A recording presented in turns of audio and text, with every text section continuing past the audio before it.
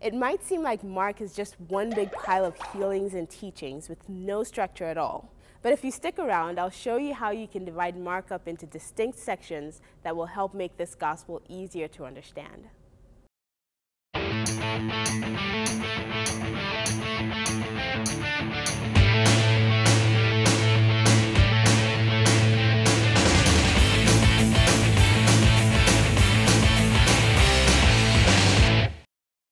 So, there's a lot of action in Mark, but it all fits neatly into 4 precise sections.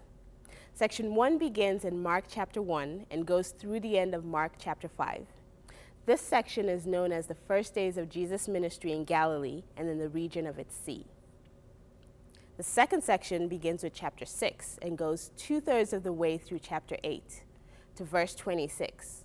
This section launches with Jesus' departure into his own country and ends before he travels to Caesarea Philippi. This second section is known as the days of increase in the ministry of Jesus. In the third section of Mark, Jesus prepares for his crucifixion by trying to help his disciples understand what's about to happen. In this section, which finishes out chapter 8 and ends at the conclusion of chapter 10, Jesus reinforces the lesson of humility. He also settles disputes among his disciples, who are fighting about who's the greatest.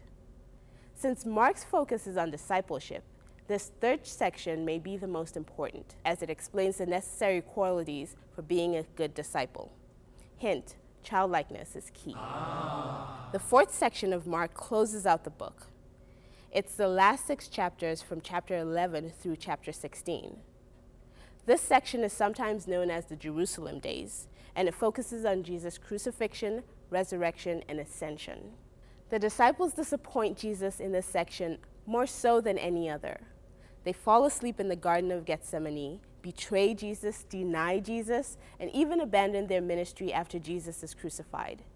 And yet, Jesus returns to them after his resurrection and blesses their work. Jesus' ascension is the final proof of the power of God in this section. It cements his ministry, and it inspires the disciples to go into all the world and preach the gospel to every creature.